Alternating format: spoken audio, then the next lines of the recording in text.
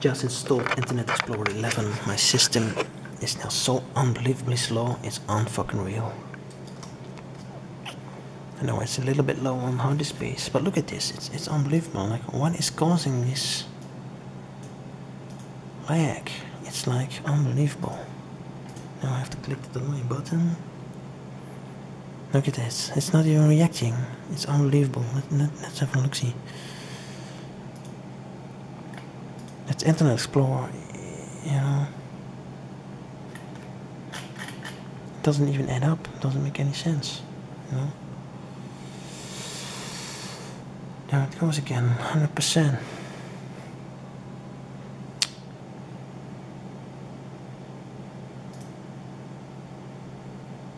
It's unbelievable. 16%, 70%, it's not doing anything basically. Look at this, it's unbelievable, unbelievable. Microsoft is turned into crap.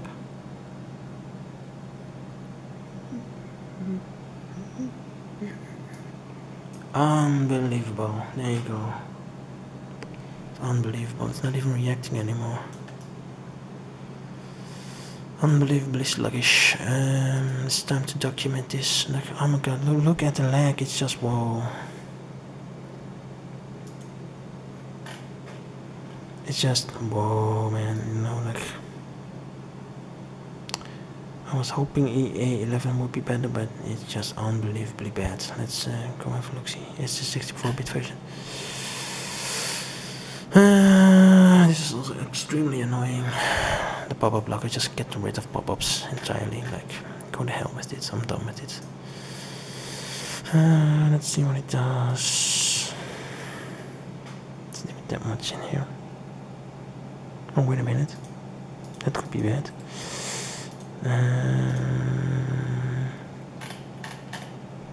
Maybe it was my own application causing trouble. Then again, who knows?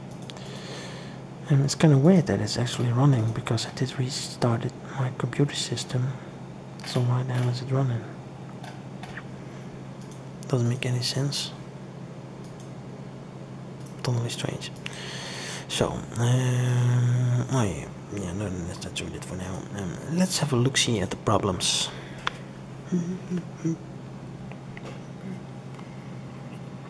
Yeah, I'm gonna restart the video just in case.